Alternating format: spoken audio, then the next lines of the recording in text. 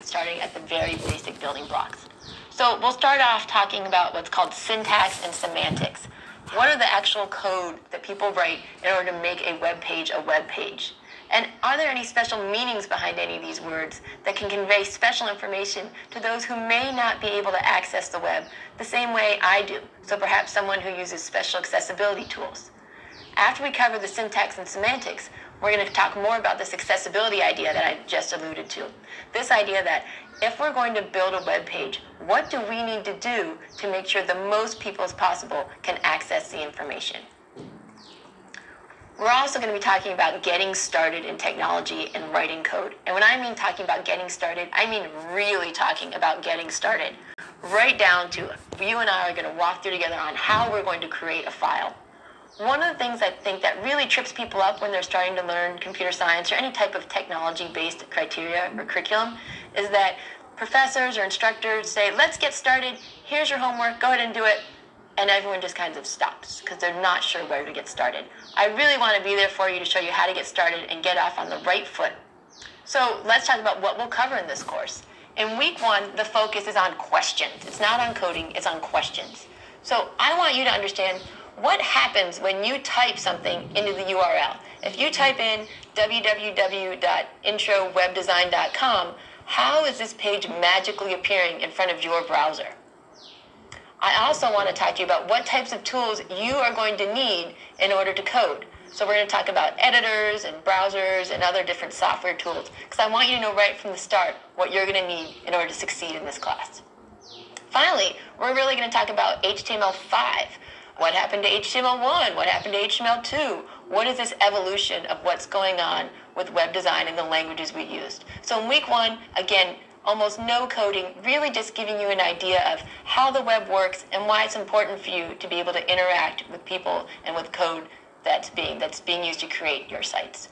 Week 2, we're going to talk a little bit of theory and then, unfortunately for some people, a lot of code.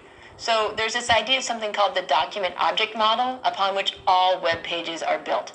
If I can get you to understand just a little bit about that, then later on, if you decide to go off and use WordPress or some other software to make your own website, you're going to be able to really understand what's going on so much better. We're going to talk about things called contextual tags and headings and different things we can use to make our site have different meanings and different appearances. We're going to talk about links, images, lists, tables, and also multimedia in case you would like to add any video or audio to your site. Week 3, we're really going to put it all together.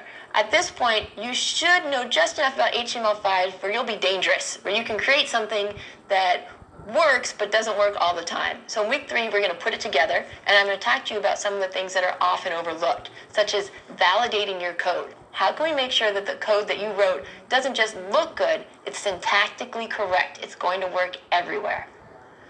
So again, when we validate your code, we'll talk about the syntax, but we'll also talk about accessibility, which is, hey, we validated your code to make sure the rules are there, but let's also validate and make sure that the meaning is there as well. Finally, we'll talk about what's called domain name registration and web hosting, because it's a lot more fun to make websites if you can actually put it out there on the internet and let your friends and family see it as well. Finally, we'll work on a final project where you will put together a lot of the different things that you've been learning. You are going to create what we call a syntactically valid multi-page website. So your site will have at least 2 to 3 pages. After you've done your coding, you'll run it through to make sure it validates and it's very accessible. So your final project is actually going to be something that's a little bit ugly, I'm going to admit to right now, because we're not going to be talking about styling, we're not talking about different things. I really just want you to understand the HTML5 language, and that's all about content.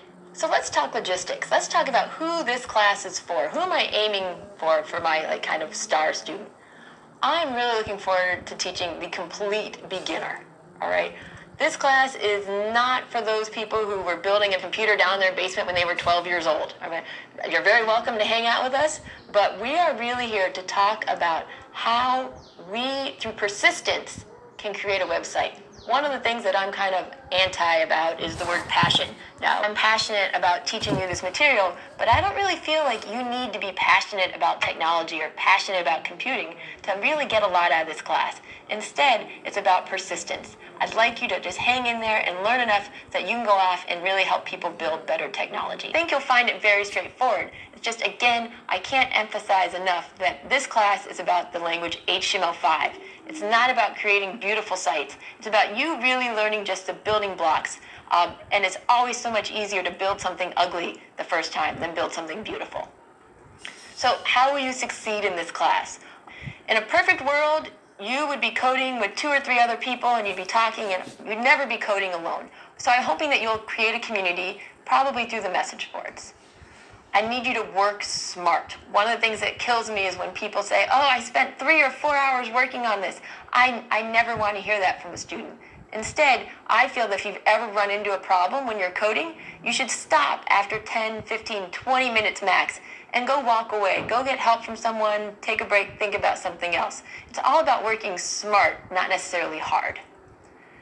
Next, you really need to learn how to look things up on your own. There's no way I can teach you everything you need to know about HTML5, and you wouldn't want me to. It'd be very boring. Instead, you need to feel the confidence to go out and use search engines to look up the topics that you're interested in. My job is to give you those keywords and key ideas so you know what it is you want to search for. Finally, you really need to practice, practice, practice. You will not succeed in this course unless you've written the code yourself and really tried to muster your way through some of the mistakes and typos that you're going to have. Welcome to the course, and I hope you have a lot of fun as you learn more about HTML5.